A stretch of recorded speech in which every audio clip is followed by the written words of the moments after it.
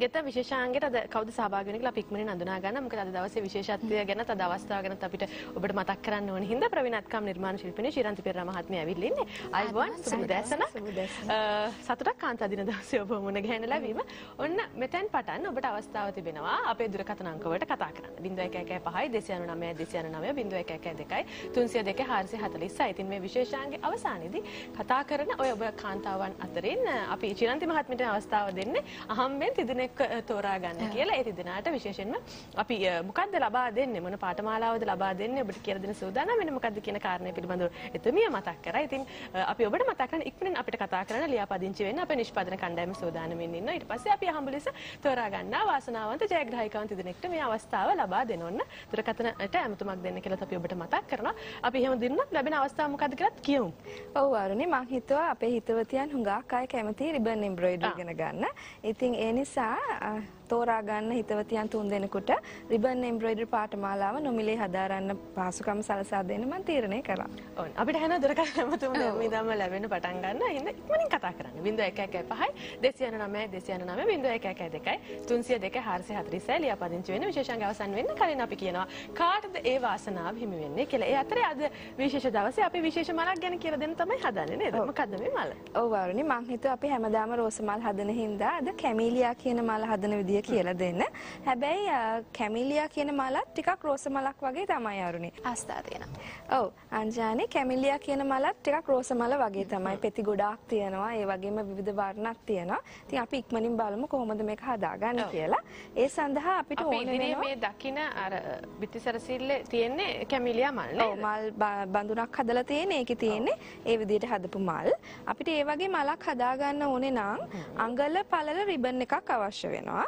එතකොට මේ අඟල පළල රිබන් එකෙන් අපි පෙති කපා ගන්න ඕනේ ඉස්සෙල්ලාම අඟල් 3ක් දිග තියෙන විදිහට. ඒ කියන්නේ මෙන්න මේකේ පළල අඟලයි, මෙතන ඉඳලා මෙතෙන්ට අඟල් 3ක් දිගයි.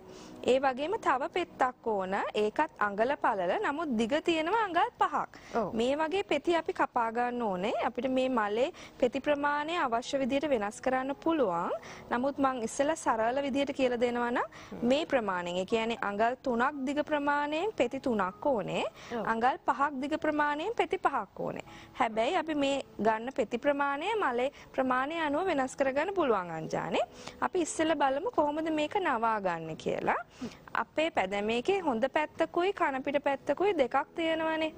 එතකොට අපි අපේ පැත්තට කන පිට පැත්ත හරවලා ත්‍රිකෝණයක් වගේ ඉස්සෙල්ලා මෙන්න මේක නවා ගන්න ඕන. මෙන්න මෙහෙම. පේනව නේද? තමන්ගේ පැත්තට හරවලා ත්‍රිකෝණයක් විදිහට නවා ගන්න. නවාගෙන අපි ගන්න ඕන දැන් මේ රිබන් එකේ වර්ණයේම නූලක්. නමුත් මම සුදු පාට ගත්තා ටිකක් මේ ගැදර් කරන එක පැහැදිලිව පේන්න ඕන හින්දා මේ විදිහට ඒක එක කොනක් මැදට වෙනකන් ගැදර් කරගන්න ඕන.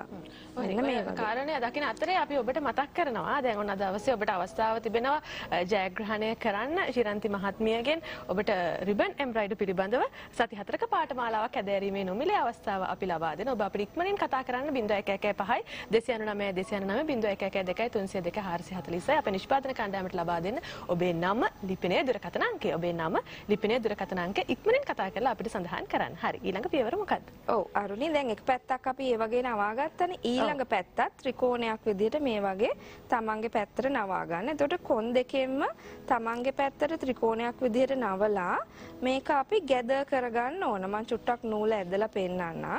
හැබැයි අපි පාවිච්චි කරන්න ඕනේ මේ නූල ගන්න රිබන් එකේම වර්ණයෙන්. එතකොට මේ තියෙන්නේ හොඳ පැත්ත.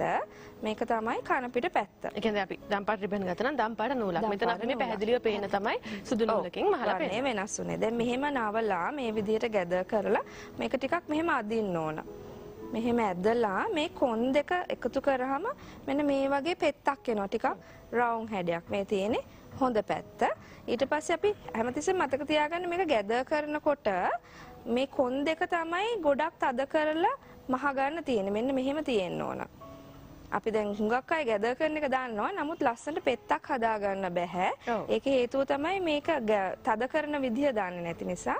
මේක හොඳට එකතු කරලා කොන් දෙක විතරක් ඇල්ලෙන විදිහට නැවත මහලා ගැටයක් දා ගන්න ඕන. එතකොට අරුණි අපි දැන් අර කිව්වනේ අඟල් 3 පෙති 3යි අඟල් 5 පෙති 5යි කියලා. ඒ සියල්ලම මේ විදිහට හදා ගන්න ඕන. අඟල් 3 පෙති 3යි අඟල් 5 පෙති 5යි. මේ ප්‍රමාණයට 5යි. දැන් මේකත් ඒ වගේම තමයි ගැදර් කරගන්නේ. ඒ කියන්නේ එක කොනක් මේ පැත්තට නවන්න. අනිත් කොන මේ පැත්තට නවන්න. ඒ විදිහට නවලා ඒකත් අර මම පෙන්නුව විදිහට ගැදර් කරන්න ඕන. එතකොට දැන් අපි මෙහෙම ගැදර් කරගත්තට පස්සේ අපිට ඉක්මනින් මේ රිබන් එකනොත් අපිට කාය කරලා පෙන්වන්න පුළුවන්ද පාවතික පැහැදිලි වෙන්න? අපි දැන් මේ අඟල් 5 දිග ප්‍රමාණය තියෙන එක ගත්තේ. ඒකේ එක කොනක්, ඒ කියන්නේ කන පිට පැත්ත තමන්ගේ පැත්තට හරවලා මේ විදිහට ත්‍රිකෝණයක් නවනවා. ඔව්. ඒකත් මේ විදිහට ගැදර් කරගන්න ඕන. හැමතිස්සෙම මතක තියාගන්න ඔබ ගන්න රිබන් එකේ වර්ණයේම නූලක් පාවිච්චි කරනවා නම් තමයි වඩා හොඳ වෙන්නේ. මේක නම් ටිකක් ඉතින් මැද හරියට වෙනකන් ගැදර් කරගෙන ඉන්න පුළුවන්. මොකද කෙලවර තියෙන ටිකක් ඈතනේ, ටිකක් දිගයිනේ රිබන් එක. ඔය විදිහට. ඊට පස්සේ ආපහු මේ කොනත් ත්‍රිකෝණයක් වගේ තමන්ගේ පැත්තට නවලා ඒකත් ගැදර් කරගන්න. ඒ ප්‍රමාණය තමයි ටිකක් ලොකු වෙන්නේ. දැන් අරක පොඩි පෙත්තක්නේ. මේක චුට්ටක් ඊට වැඩිය ලොකු පෙත්තක් වෙනවා. අඟල් 5 නේ. 5යි. අර කරන ක්‍රමය වෙනස් වෙන්නේ නැහැ. නමුත් අර පෙත්තේ ස්වරූපය තමයි වෙනස් වෙන්නේ. මම හරි සීරුවට කරගන්න ඕනේ. නැත්නම් පෙත්තේ ලස්සන එන්නේ නැහැ. ලස්සන එන්නේ නැහැ. මම ඒක ගැට ගහලම පෙන්නන්නම්. එතකොට ඔයගලන්ට පැහැදිලි වෙයි ඒකේ ප්‍රමාණය කොහොමද තියෙන්නේ කියලා. මේ වගේ හොඳට ගැටයක් දාගන්න. මේ තියෙන්නේ අඟල් 5. මේ තියෙන්නේ අඟල් 3. ඔය විදිහට. එතකොට මේ වගේ පෙති 3ක් ගන්න පුළුවන්, මේ වගේ පෙති 5ක් ගන්න පුළුවන්. හැබැයි ඒක නියමයක් නෙවෙයි. අපිට අවශ්‍ය විදිහට වෙනස් කරගන්න පුළුවන්. දැන් මෙහෙම අපි ගැදර් කරගත්තාම අරුණි ඔයාලට පේනවා ඇති ඒක ටිකක් පෙත්ත ස්වභාවිකත්වයක් පේන්නේ නැහැ. නමුත් අපි මෙහෙම ගැදර් කරගත්තු පෙත්ත ට්විසර් එකක් හරි කතුරක් හරි ආධාර කරගෙන මෙහෙම අල්ලලා අපිට පුළුවන් යටින් ඉටිපන්දමක් පත්තු කරලා ඉටිපන්දම් දැල්ලට වඩා අඟල් එකමාරක් දෙකක් විතර ඉහළින් මේක ඇල්ලුවාම මෙන්න මේ වගේ ඔව් පෙත්ත නැති වෙලා නේද? මේ විදිහට ඒක රැලි වෙනවා චුට්ටක්. මෙන්න මේ වගේ අපි අල්ලන්නේ කන පිටයි. ස්වභාවික ගතියක් එනවා. කන පිට පැත්තේ ඉටිපන්දම් දැල්ලට ඔහම ඇල්ලුවාම මෙන්න මේ විදිහට පොඩ්ඩක් ඒක හරි ගැසෙන. එතකොට ඔය බලන්නකො වෙනස චුට්ටක් ඒකේ. ඒ කියන්නේ මේක නිකම්ම තියෙන එක. මේක පොඩ්ඩක් අපි පුච්චලා හදාගත්තු එක. එතකොට චුට්ටක් රැලි වෙලා පෙත්තේ ස්වභාවිකත්වයක් මතුවෙනවා. දැන් මේ විදිහට අපි පුච්චගත්ත පෙති වලින් කොහොමද බලමු මලක් හදාගන්නේ. ඉතින් අපිට ඉස්සෙල්ලාම ඕන වෙනවනේ පෙති 3ක්. ඔව්. ඒ අතරේ ඔන්න ඔබ ඉක්මනින් කතා කරන්න. තව සුළු මොහොතකින් විශේෂාංගය අවසන් වෙනවා. 0115 299 299 302 රිබන් එම්බ්‍රොයිඩර් කලාව හරි අපූර්වට ඉගෙන ගන්න සති 4ක පාඨමාලාවකින් ඔබට අවස්ථාව ලැබෙනවා නොමිලේ. මේ අවස්ථාව ශිරන්ති පෙරේරාගෙන් ඉක්මනින් කතා කරලා අපේ නිෂ්පාදන කණ්ඩායමට ඔබේ විස්තර ලබා දෙන නම ලිපිනේ දුරකථන අංකය ලබා දෙන්න කියලා අපි මතක් කරනවා. ඔව් අරුණි මම දැන් කියලා දෙන්නද කොහොමද මලේ මැද හදන්නේ? දැන් කියලා දෙන්න. හරි. අපිට පුළුවන් මේ මලේ මැද හදනකොටත් ක්‍රම දෙකක් පාවිච්චි කරන්න. මම ඉස්සෙල්ලා මගේ බිත්ති සැරසිල්ල තියෙන ක්‍රමය කියලා දෙන්න. අපි ඉදිරියේ තියෙනවා මේ බිත්ති සැරසිල්ල. ඒ ක්‍රමයට කොහොමද හදන්නේ කියලා බලමු. අපිට බිත්ති සැරසිල්ලත් බොහොම හොඳින් බලා ගන්න තව ටිකකින් හැකියාව ලැබෙයි. ඔව් අපි කියමු. ඉස්සෙල්ලාම අපි කරන්නේ අඟල් 3 පෙත්තක් අරගෙන ඒක චුට්ටක් මෙන්න මෙහෙම රෝල් කරනවා වගේ. මෙන්න මේ විදිහට පොඩ්ඩක් කොන් දෙක අල්ලලා රෝල් කරලා පොඩි මැහුමක් මෙතනින් මහ ගන්න. ඒක තමයි මලේ මැදම කොටස. ඔව්. එතකොට එක පෙත්තක් පාවිච්චි කළා. දැන් ඔන්න තව පෙත්තක් අරගෙන අඟල් 3 පෙත්තක්. ඒක තියෙනවා දැන් මෙහෙම තියෙනවානේ රෝල් වෙලා ඇතුල් පැත්තට. පෙත්තේ ඒ පැත්තට තමයි අනිත් පෙත්ත තියන්න ඕනේ. මේ විදිහට මම චුට්ටක් මහලම පෙන්නන්නම්. මෙතනින් තියලා ටිකක් අපේ රෝස මලේ පෙතියනවා වගේ. ඒ වගේම තමයි. මොකද කැමිලියා මලත් ඕන කෙනෙකුට පොඩ්ඩක් ඉන්ටර්නෙට් එකට ගියොත් බලා ගන්න පුළුවන් රෝස මලක් වගේම පෙති ගොඩාක් තියෙන මල ලස්සන මල. ඔන්න දැන් අපි දකිනවා අර බිත්ති සැරසිල්ලේ තියෙන මල. ඔක තමයි අපි දැන් ඔය කියලා දෙන්නේ. කියලා දෙන්නේ ඔය මලේ මැද කොටස. ඊට පස්සේ අපි දැන් තව එක පෙත්තක් ඉතුරුයිනේ. ඔව්. ඒ පෙත්තත් අරගෙන මේ විදිහට ආපහු තියනවා. දැන් මේ දෙකක් එකට එකතු කරගත්තා. ඊළඟට මේ පෙත්තත් මේ විදිහට අපි තියනවා. තියලා ඒකත් චුට්ටක් මෙහෙම දෙපැත්තේ මේ අයිනෙන් චුට්ටක් මහගත්තාම ඇති. ඔය විදිහට රඳවා ගන්න. අපි බලමු කොහොමද ඒක පේන්නේ කියලා. මෙන්න මේ විදිහට තමයි ඒක පේන්නේ. ඊට පස්සේ අපිට ඕන වෙනවා අර අපි හදාගත්තනේ අඟල් 5 පෙති. ඔව්. අඟල් 5 පෙත්තක් අරගෙන මේ විදිහට දැන් එක පෙත්තක් ඔන්න මැද තියෙනවා දෙකට නවල වගේ. ඒක දෙපැත්තෙන්නේ අනිත් පෙති දෙක තියෙන්නේ. දැන් අපි ඊළඟ පේලියේ පෙති එකතු කරනකොට මේ පෙති දෙකක් අතරින් එන්න තමයි එකතු කරන්න ඕන. එක්ක මේ පෙති දෙකට මේ පැත්තෙන් එකතු කරන්න පුළුවන්. නැත්නම් මේ පැත්තෙන් එකතු කරන්නත් පුළුවන්. සාමාන්‍ය රෝස මල් වල කැමිලියා මල් වල පෙති හැදිලා තියෙන මේ විදිහට. මෙන්න මේ විදිහට මම අර පෙති දෙකක් අතරින් පෙත්තක් තියලා ඒකත් මහ ගන්න ඕන. දැන් හොඳට මහ ගන්න අපි සාමාන්‍යයෙන් මේ මල ඇත්තට මාරුනේ බිත්ති සැරසිලි විතරක් නෙමෙයි. කුෂන් කවර එහෙම නැත්නම් ඇඳුම් වලට උනත් එකතු කරන්න පුළුවන්. ඒ වගේ අපි ළඟ තියෙන මේ කොණ්ඩ කටුවක් තියෙනවා නේද? එහෙම මේ ලස්සන නිර්මාණය දකින්න අතරතුර බිත්ති සැරසිල්ලේ මල් ඔන්න බොහොම ලස්සනට අපිට අජානි දකින්න පුළුවන් නේද? ඔව් ඒ වගේ ඉතින් මගේ අතේ තියෙනවා. හෙයා බෑන්ඩ් එකක් තියෙනවා, හෙයා ක්ලිප් එකක් තියෙනවා. ඔව් ඔය මේ වගේ නිර්මාණ වලටත් ගන්න පුළුවන්. එකතු කරනවා නම් හොඳටම මේක මහන්න ඕනේ. ඊට පස්සේ අපි දැන් ඔන්න එක ලොකු පෙත්තක් එකතු කරානේ. දැන් අපිට තියෙන්නේ මේකේ මේ දකින්නේ ඕන නිර්මාණයකට එකතු කරගන්න පුළුවන්. ඔතන දැන් ලස්සන මලක් නේද? ඕපන් මලක් හදලා තියෙන. ඒකේ අර මල මැදම තිබ්බත් තුන නැහැ. ඒ වෙනුවට ෆ්‍රෙන්ච් නොට් දාලා තියෙන්නේ. මම ඒකට පොඩි වෙනසක් තියෙනවා. අපි එකක් කියමු. ඉතින් අපි දැන් ඔන්න එක පෙත්තක් ලොකු පෙත්තක් එකතු කරගත්තානේ. ඊට පස්සේ අනිවාර්යයෙන්ම මේ පෙත්තට ඕවර්ලැප් වෙන විදිහට තමයි දැන් මේක ලොකු පෙත්තක් තියෙනවා. ඒකට පොඩක් ඕවර්ලැප් වෙන්න විදිහට තමයි අනිත් පෙති ටික එකතු කරගෙන යන්නේ. මම ඒකත් මෙතනදී සම්බන්ධ කරගන්නම්. මේ විදිහට තමයි දැන් වටේටම එක පෙත්තකට තව පෙත්තක් පිටිපස්සෙන් වගේ ඕවර්ලැප් වෙලා වගේ තියෙන විදිහට තමයි සියලුම පෙති ටික වටේට එකතු කරගන්න ඕන. දැන් මම කිව්වනේ මෙතන පළවෙනි පේලියට පෙති 3යි ඊළඟට ලොකු පෙති 5යි කියලා. ඒකත් නියමයක් නැහැ. අපිට ඕන නම් මේ මලේ ප්‍රමාණය වැඩි කරගන්න මේක ටිකක් වැඩිපුර මේ පෙති එකතු කරලා ලොකු කරගන්න පුළුවන්. දැන් අර ඔයගොල්ලෝ දැක්ක බිත්ති සැරසිල්ලේ තියෙන්නේ මේ විදිහට විවිධ ප්‍රමාණයෙන් පෙති එකතු කරලා විවිධ සයිස් එකට හදපු මල්. දැන් ওই විදිහට අපිට පුළුවන් තව පෙත්තක් පෙති පහම අපිට ওই විදිහට වටේට මහ ගන්න පුළුවන්. රෝස මලක් වගේමත් වෙනවා කැමිලියා මල නේද? කැමිලියා මල ඒ වගේම තමයි. දැන් අපි හිතමුකෝ මේ වගේ ඔය පෙන්නන මල තමයි බිත්ති සැරසිල්ලේ අපිට ওই විදිහට දකින්න පුළුවන්. පෙති ප්‍රමාණය වැඩි නේද? ඔව්. මේ 3D පෙනුමක් ලැබිලා තියෙනවා ඒ හින්දා බොහොම සරල විදිහට මහ ගන්න පුළුවන් මලක් අර ප්‍රමාණය සහ බහුම කොහොමද එකතු කරගෙන පෙති ටික කොහොමද එකතු කරගන්නේ කියන කාරණාව තමයි වැදගත් කරගන්න පුළුවන්. ඔව්. දැන් ඔන්න ওই වගේ වටේට පෙති තියලා හදාගත්තාම මේ වගේ මලක් උගලන්ට හැදෙනවා. දැන් අපි මේක බිත්ති සැරසිල්ලකට හෝ නැත්නම් අපේ ඇඳුමකට වගේ මහනවා නම් මෙහෙම තියලා අපි මේක මහ ගන්න ඕන රෙද්දට. නැත්නම් අලවා ගැනීමක් කරන්න පුළුවන් ඔය වගේ හෙයා බෑන්ඩ් එකකට වගේ නා. නමුත් අපි රෙද්දකට මේක එකතු කරනවා නම් මේක අනිවාර්යෙන් මහන්න ඕනේ නේ අංජානේ.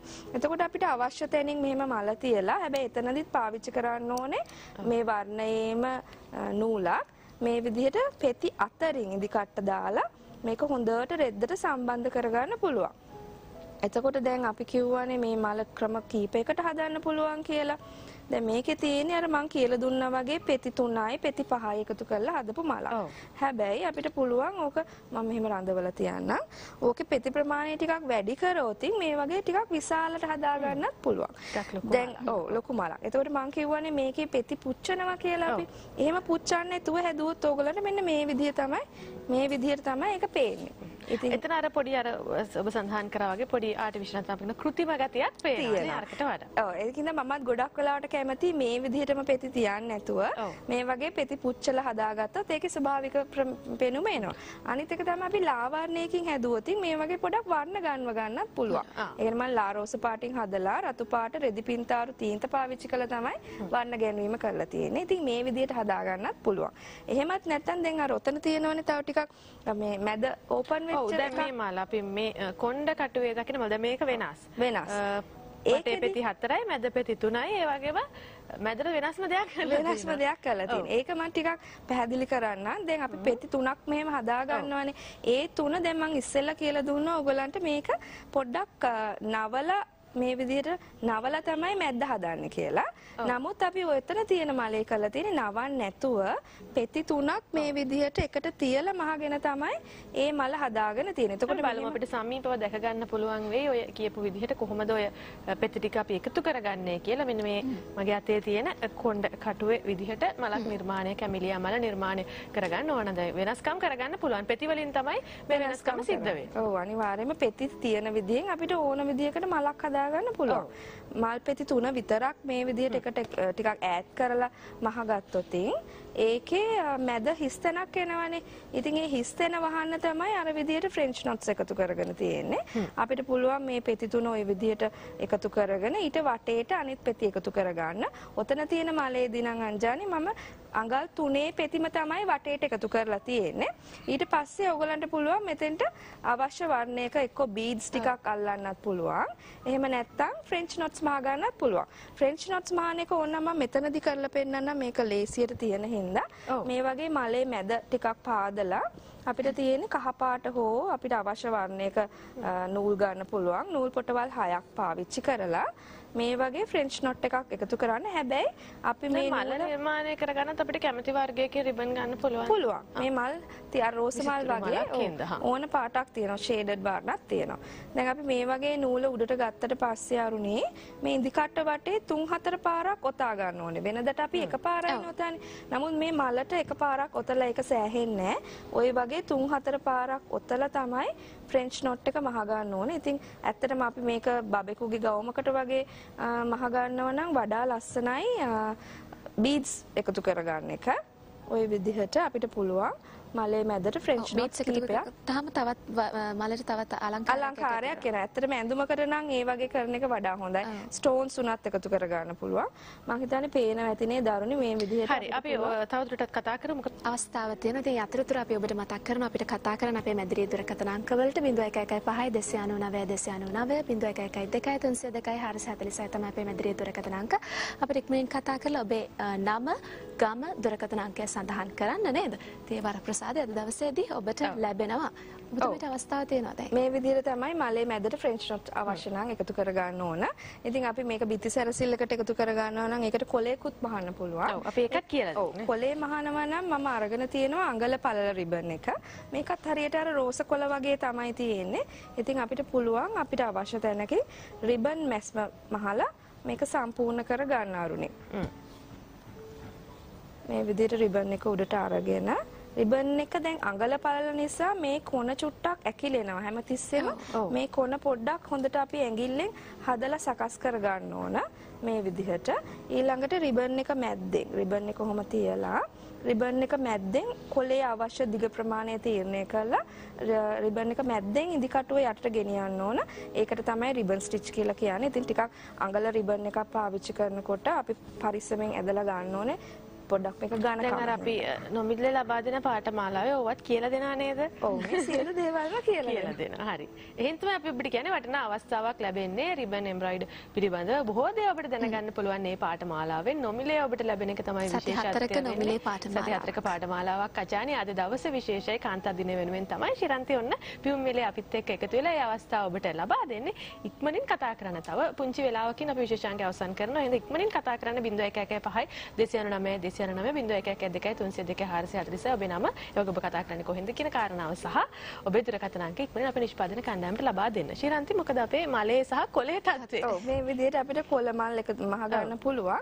දැන් ඔය මගේ මේ හෑන්ඩ් බෑග් එකේ ස්ලයිඩ් එකේ තියෙන මල් දෙකේදිත් මම හෑන්ඩ් බෑග් එකට තියෙන එකේ වර්ණ ගැන්වීමක් කරලා තියෙනවා අරුනේ. ඉතින් අපි රිබන් වලින් මහන ඕනෑම මලක් අපිට රෙදි පින්තාරු තින්ත පාවිච්චි කරලා වර්ණ ගැන්වීමක් කරගන්න පුළුවන්. මේකේ අපි ඒක දකිනවා නේද? ඒක වර්ණ ගන්නවල තියෙන. නැත්තම් කහ පාට අද කහ පාටින් තමයි ඒකත් මහලා තියෙන්නේ. වර්ණ ගැන්වීම කරලා අපිට අවශ්‍ය ඇඳුමේ පාටට ඒක හදාගන්න පුළුවන්. ඇත්තටම දැන් අරුනේ අපිට පුළුවන් ඔය වගේ මල් 10ක් විතර වගේ හදලා පොඩි පැකට් එකකට මේවා කරලා පොලිතින් එකක දාලා වෙනද බලන්න නිකුත් කරන්න. ඔන්න හොඳ ඒක තමයි හොඳ අවස්ථාවක්. දැන් අද දවසත් විශේෂයි. අපි හැමතිස්සෙම කියනවා දැන් මේ වසරේ තේමාවත් විශේෂයි. කාන්තාව සයිබල ගැන්වෙන්නේ කොහොමද? ග්‍රාමීය වගේම නාගරිකවත් ඔබ කොහොමද සයිබල ගැන්වෙන්නේ? ඔබ තවත් ශක්තිමත් වෙන්නේ කොහොමද? ඔබට ශක්තිමත් වෙන්න පුළුවන්. ඔබේ පවුල් ඒකකේ ශක්තිමත් කරගන්න පුළුවන්.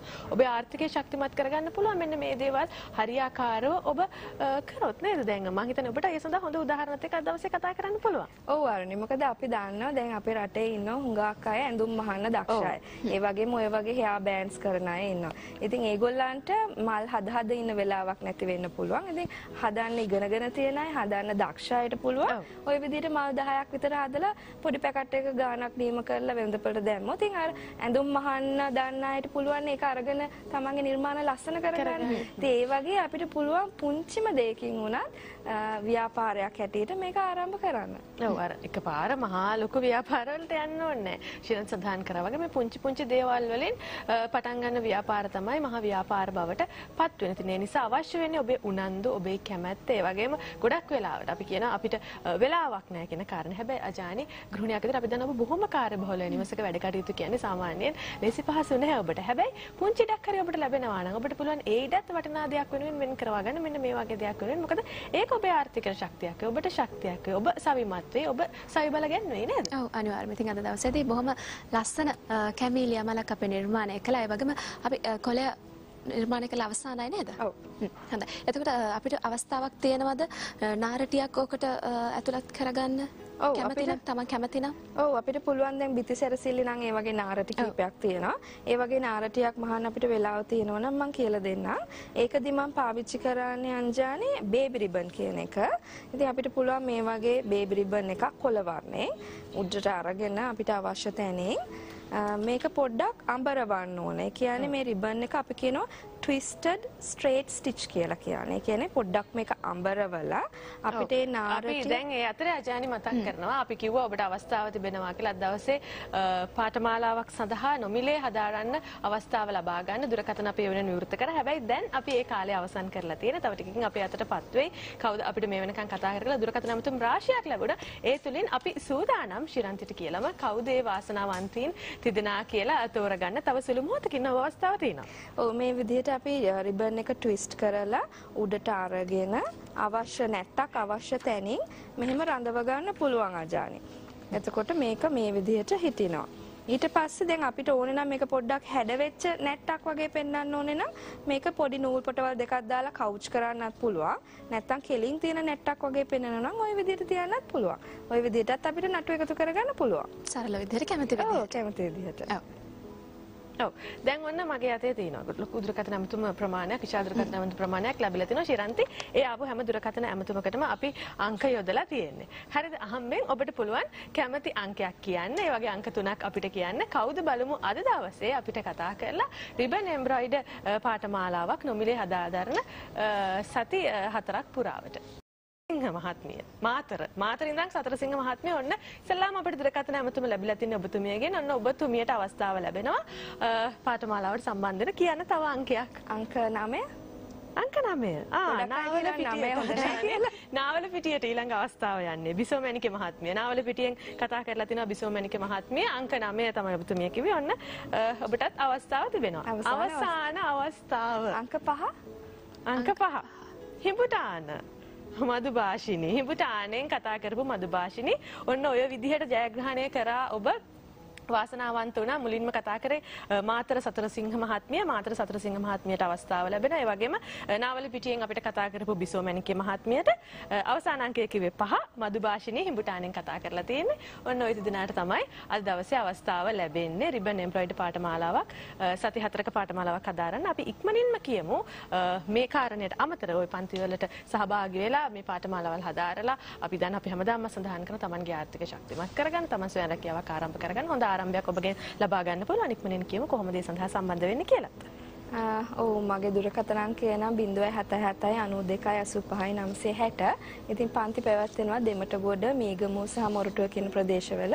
ඉතින් මේ සඳහා උනන්දුවක් තියෙන ඔයගලන්ට පුළුවන් මට ඇමතුමක් දීලා පන්ති වලට සහභාගී වෙන්න. ඇමතුමක් දෙන්න මෙන්න මේ අංකයට 077 92 85 960 077 92 85 960 ඒ වගේම අද දවසේ විශේෂයෙන්ම මේ නොමිලේ රිබන් එම්බ්‍රොයිඩර් පාඨමාලාව හදාරන්න ජයග්‍රහණය ලැබුත් දිනාට අපි මතක් කරන අපේ නිෂ්පාදන කණ්ඩායම ඔබේ දුරකථනට ඇමතුමක් දීලා කොහොමද මේ ශ්‍රීලන්ති මහත්මියව සම්බන්ධ කරගෙන මේ පාඨමාලාවට ඔබ සහභාගී වෙන්නේ කියන කාරණය පිළිබඳ සම්පූර්ණ විස්තර ඔබව දැනුවත් කරයි. මාතෘ සතරසිංහ මහත්මියටත් ඒ වගේම නාවලපිටිය බිසෝමණික මහත්මියටත් හිඹුටානේ මధు භාෂණේ ඔබ දෙදෙනාටම අපේ නිෂ්පාදන කණ්ඩායම කතා බහ කරලා ඒ විස්තර ටික කියයි. ඔව්. ඉතින් අද දවසේදී ගෙත්තම් විශේෂාංගය තුලින් අපි මෙවැනි ආවා ප්‍රසාදයක් ඔබට තිලින කරා. බොහොමින්ම ස්තුතිවන්ත වෙනවා අද දවසේදී අපේ මැදිරියට කතා බහ කරාටත් නේද? අපේ විශේෂාංගයත් එක්ක එකතුලා ඉන්න අපේ රසිකාවයන්ට. ඉතින් ශ්‍රීලන්ති මහත්මිය ඔබතුමියටත් බොහොමින්ම ස්තුතිවන්ත වෙනවා අද දවසේදී. බොහොම ලස්සන නිර්මාණයක් අපේ ආදරණීය ගෘහණියන්ට මේ මහුම් කලාවේ සුන්දරතෙන් හොයාගෙන යන ආදරණීය තරුණියන්ට තිලින කරාට අපි තවත් දවසක මුණ ගැහුම් මෙවැනි අපූර්ව නිර්මාණයක් තිලින කරන්න. ආයුබෝවන් සුබ දවසක් කියලා සම්මුදෙනවා. දිනපතා අලුත් වීඩියෝ සහ ප්‍රවෘත්ති නැරඹීමට ඉහත බටන් එක ක්ලික් කර සියත TV සබ්ස්ක්‍රයිබ් කරන්න. අලුත් වීඩියෝ ගැන මුලින්ම දැනගන්න මෙම සීනුව ක්ලික් කරන්න.